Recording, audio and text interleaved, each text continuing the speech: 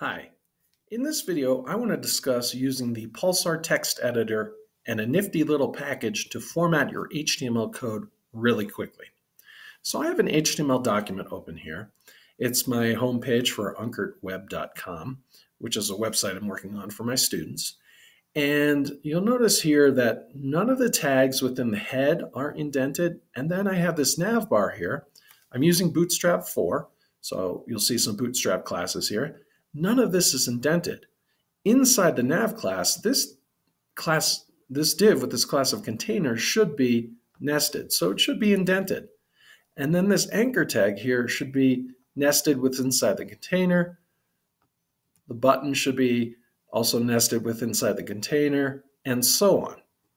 Now I could tab over and spend a lot of time formatting my code, and it might take me 10 minutes to format this document because it's a decent sized document, or within a couple seconds I could format my code. I'm going to pick the method that takes a couple seconds.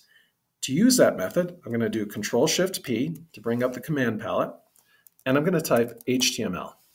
And then I'm going to go down to Atom Beautify, Beautify Language HTML, and hit Enter.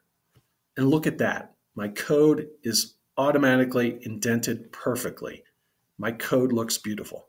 And that's what this package does. So it's the Atom Beautify package. To install it, I'm going to do Control Comma to bring up my settings.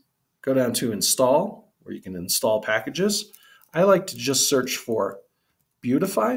And if I start typing Beautify, you see the first thing that comes up is Atom Beautify. And you will have the option to install it like these other plugins here, or other packages rather. Plugins, packages, same thing. Anyways, so I've already installed it, so I don't have that option, but you just go ahead, you click install. It will take slightly longer to install than some of the other packages, but once you installed, you can just use the command palette, type HTML, and quickly format your document. If you found this video helpful, please consider sharing it with like-minded individuals and fellow HTML developers, and also consider giving it a like and consider subscribing to the channel. Thanks for watching, and I hope to see you in the next one.